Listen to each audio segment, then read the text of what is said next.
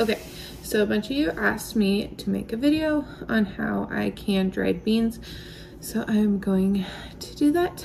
My canner holds 18 jars of the pint size, so that is what I'm doing. I do have 2 pressure canners, which normally I would do both if I have that many to do. But I have 6 gallons of milk being turned into feta in this pot, and I can only fit 2 big ones on the stove. This is the canner I have. It is Presto, the large one. This I bought on sale last year for, I want to say $80, and I do have 2 of them.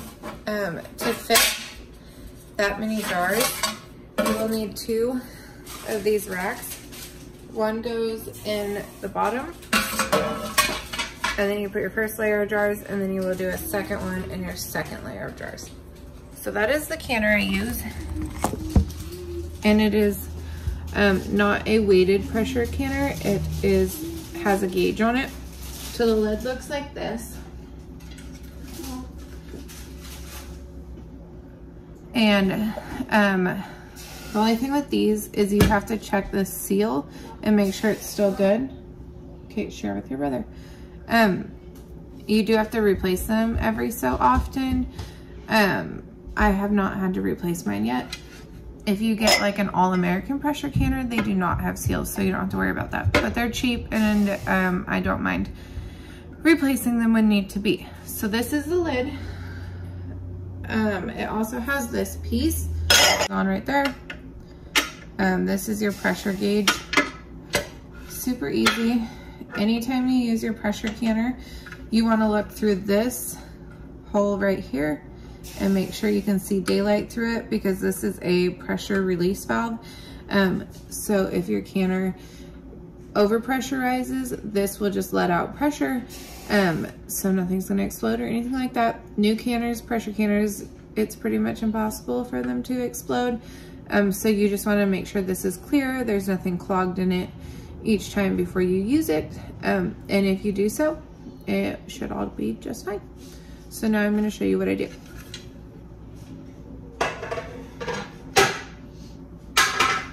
Okay, you can do this with any dried beans. You can do it with split peas. Today we are going to do pinto beans, split peas, and black beans. I'm going to rinse them all real quick and sort through them, and then I'm going to put half a cup of dried beans in each jar.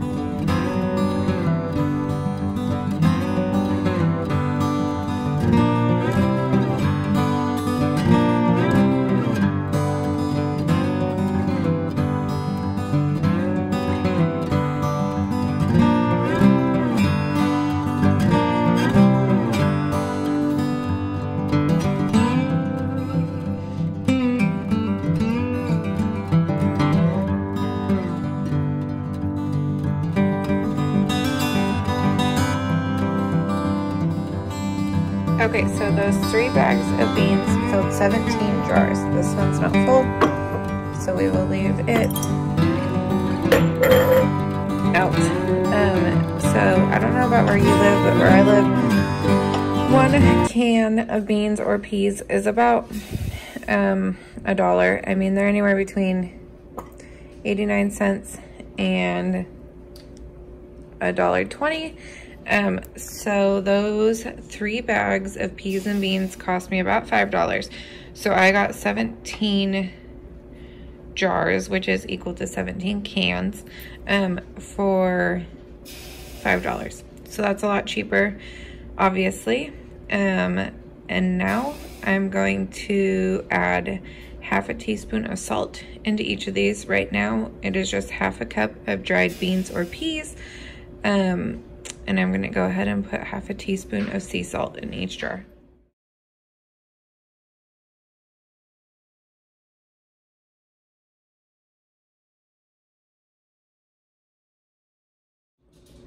Okay, we've got salt and water and dried beans in all of these jars.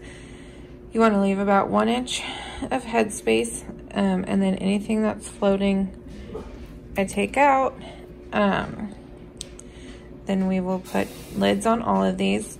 You want to make sure that you are using new lids that have not been canned with before. You can reuse your rings, so this outer part, but this part needs to be new to ensure that you get a good seal. So I'm gonna go grab a couple of packs of new lids. Obviously the ones that come on your jars, if your jars are new, are fine to use. So I'm gonna go grab those and put them on, and then I'll show you what we do next.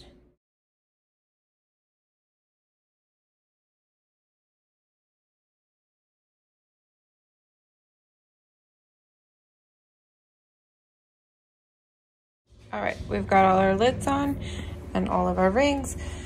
The instructions for my pressure canner are to add 3 quarts of water to the canner. So I'm going to do that.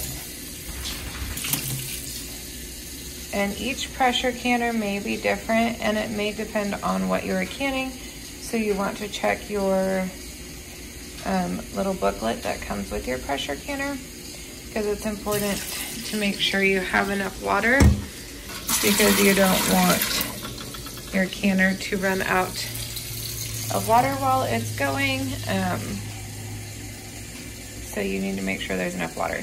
These are gonna go in for 75 minutes, so it's a good amount of time, which is why you add so much water, so it doesn't evaporate out.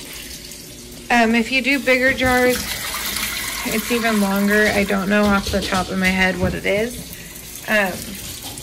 But if you go to the National Home Food Safety website, it's got times for both pints and quarts. I will be doing these for 75 minutes at 12 pounds of pressure. If you do not live high altitude like I do, it won't be 12 pounds of pressure, so you'll also want to check the website for how long or how much pressure you require for your altitude. So I'm going to put these in. I've got a rack down in the bottom down there, because you have to have that to get the water circulating through. So I'm going to put my first layer of jars in. All right, we have all of our jars in there. They're stacked double high with another tray in between. So I have checked the hole in here and made sure nothing was stuck. So then we're gonna line these up. It's hard to do one-handed, especially with that other pot. So mine has, let me show you. So there's this arrow here and this one on this handle right here. So you line those up.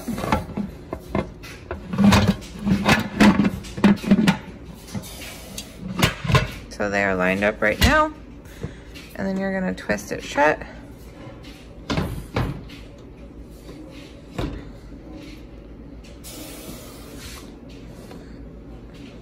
So it is twisted shut. When this comes to pressure, it has a thing that makes it so you can't even take the lid off if you wanted to. So it's really safe.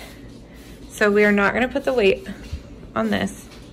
What we're gonna do now is push it to the back on the big burner.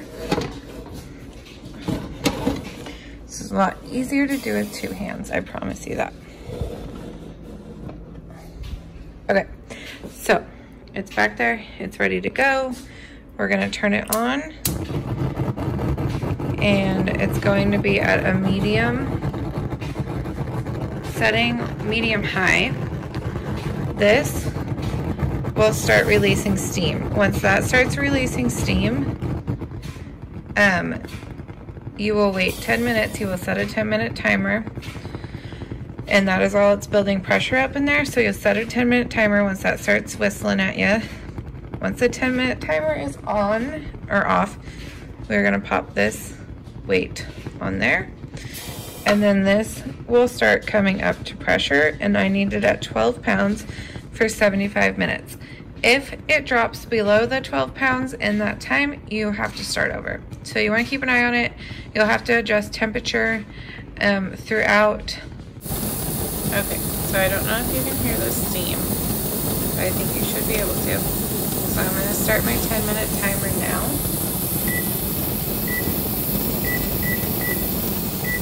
So in 10 minutes when that goes off, we are going to put our little weight on that right there. This will be popped up, this little thing that's spitting, and that just means that it's pressurized in there. So in 10 minutes we're going to put our weight on, and then it'll start to come to pressure. Once it is at 12 pounds, I'm going to put a 75-minute timer on, and then I'll show you what we do when we're all done. Okay, my timer just went off, but I wanted to show you what it sounds like while it's going. So this is what it sounds like. Now we're gonna wait until the gauge is all the way down to 0. And once it's at 0, we're gonna use a spoon to tap this. And if it doesn't hiss, we'll take it off, and that means it is ready for the lid to come off. Okay, so the pressure gauge has released. This has dropped right here. When you move this, no steam comes out. So we're gonna take that off.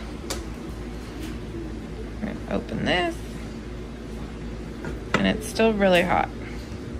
So I'm gonna have to use both hands, but you wanna also have a towel ready to set your jars on. You don't wanna set hot jars on a cold counter because they will break.